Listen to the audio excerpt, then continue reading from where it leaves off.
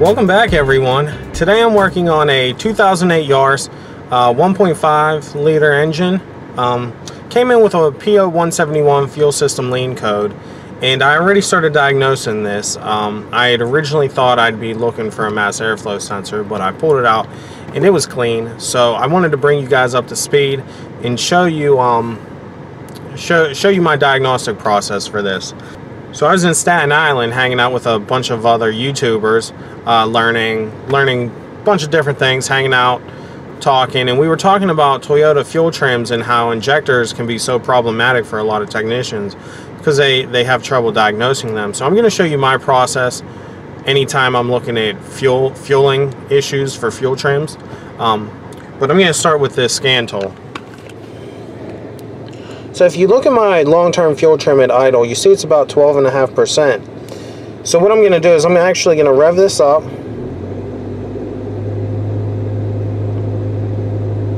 And you see it's now at 21, 22, 22%. Just that data alone instantly tells me I'm not looking for a vacuum leak. I'm looking at some type of fueling issue, whether it be bad gas, water in the gas, bad fuel injectors, low fuel pressure, or maybe a dirty mass airflow sensor. But like I said, I already checked that. But just raising the load of the engine and seeing that the fuel trims get worse instantly tells me it's not a vacuum leak. So I'm going to show you guys how I go about testing this fuel system. The first thing I'm going to do is check my fuel pressure. And while I'm doing that, I'm also going to grab a fuel sample because I've been burnt too many times in the past not grabbing fuel samples. So I'm going to do that. I'm using the WPS for fuel pressure. I want to show a bunch of Toyota techs who just recently received the WPS how valuable the tool can be. So I'm using the WPS for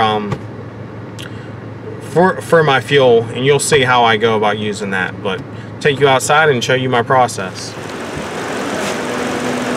So I have the WPS 500 on range 1 teed into this fuel line. This way I can get my fuel pressure. I'm using this because I don't have anything accurate enough to do fuel injector balance test if I go down that route. And I can actually use the scope while doing an injector balance test to get extremely accurate numbers. But while it's running, I also want to get a fuel sample just to make sure there's no ethanol or water in this fuel. I've been burned plenty of times not checking. So I learned to check it pretty early in my diagnostics.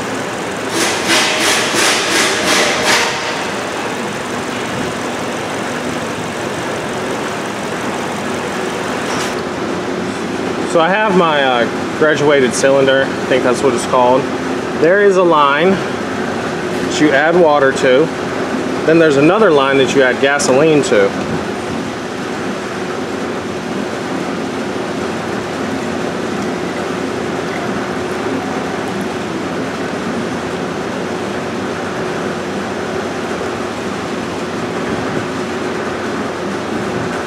Do a little shake. And once it settles, I'll be able to tell how much water or how much ethanol is in this fuel. But in the meantime, I am going to show my fuel pressures that I'm running. As you guys can tell, I'm running right around 47 PSI, which is good for this car. So I'm going to go back, check that fuel now that the water seems to have settled out of it. And if that's good, I'm going to show you how I do an injector balance test. It's hard to show on camera, but I'm right around 10% ethanol content, which is good. So now I'm going to show you my injector balance test. So I'm going to be using this injector pulse tool. I'm going to post a link to this in the description because it's actually really cheap and it's an amazing deal. I've been using it for a couple years now to diagnose these injector issues. So check for a link in the description. It's about 27 to 35 bucks if I remember correctly. What you do is you hook this up to the battery.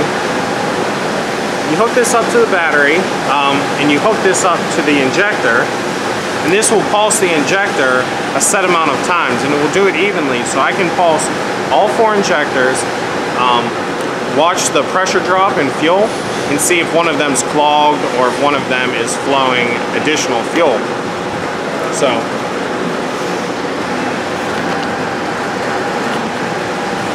just gonna go in, disconnect all of my fuel injectors. Get this hooked up to the battery. I'm going to change this to mode 3. Just plug this directly into cylinder 1. I'm also going to use the diagon to turn on and off the fuel pump between each cylinder. So before I check injector 1, I'm going to turn the pump on and then off, and I'm actually going to set a cursor to where the fuel pressure drops down to once I turn the fuel pump off. Then I'm going to use the pulse tool. I'm going to pulse this injector, and then I'm going to use another cursor to see where it drops down to, and then I'll be able to easily compare all 4 injectors. I'm going to turn the fuel pump on. You should be able to see on the screen. Turn it off. You see it drops down to about right here. Right? Turn it on again just to make sure. Turn it off. We're going to pulse cylinder 1.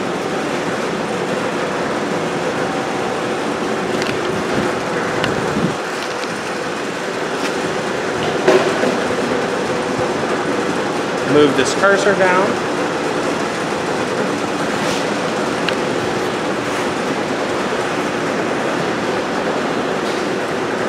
Turn the pump on again.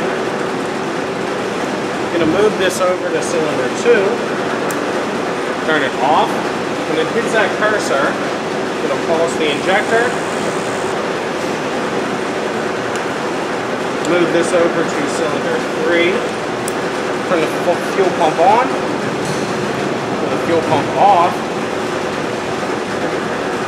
Pulse the injector. Last but not least, I'm going to turn the fuel pump on again. Turn it off. And pulse the injector. I'm going to pause this waveform.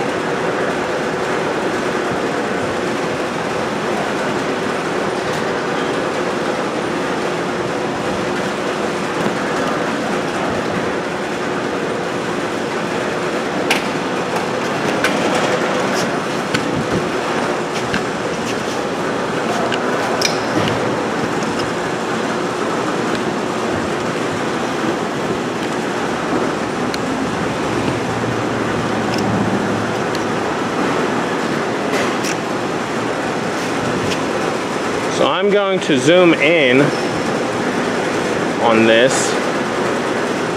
Now this was the fuel.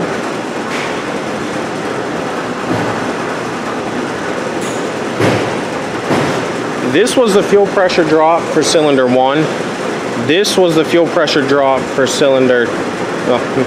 This was the fuel pressure drop from cylinder 1. This is when I turned the pump back on. This is where I turned the pump off, and this is when I started pulsing cylinder 2. This is fuel pressure drop for cylinder 2. Then I turned the pump on, shut the pump off. This was my drop for cylinder 3. So cylinder 3 is substantially less than the other 3 cylinders. But if you do notice, cylinder 4 is actually my biggest drop. So that may be the one that's best. Honestly, 3 of the 4 may be bad. There's a difference between them. So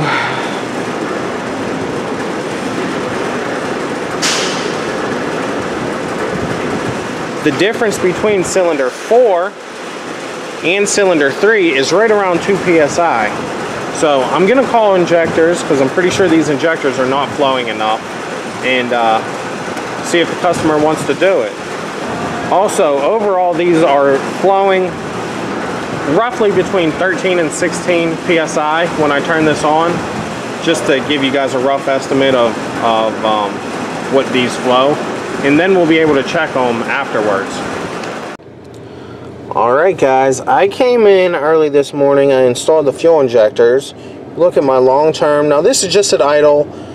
It did get worse when you rev it up. So it's my long term and my short term. So my short term is at -11. My long term is at positive 10. I'll rev this up. See, my long term is about 14, 15. My short term is about -9, -10. So once this is all done correcting, I'm going to be right around 0% for my fuel trims. So I just wanted to show you all the fix. I hope this helps a lot of guys out. I know a lot of techs are getting stumped with these fuel injectors causing lean issues on these Toyotas. So do hope it helps. Make sure you guys go and grab that injector pulse tool. I'm gonna have a link in the description. These things are almost impossible to truly diagnose without that tool, and it's 27 to 35 bucks, so it's well worth the investment. Also, representing Corey at S&A Auto today, go check out his channel. He actually has a video he posted from the meetup in Staten Island with all of the YouTube creators and a couple instructors there.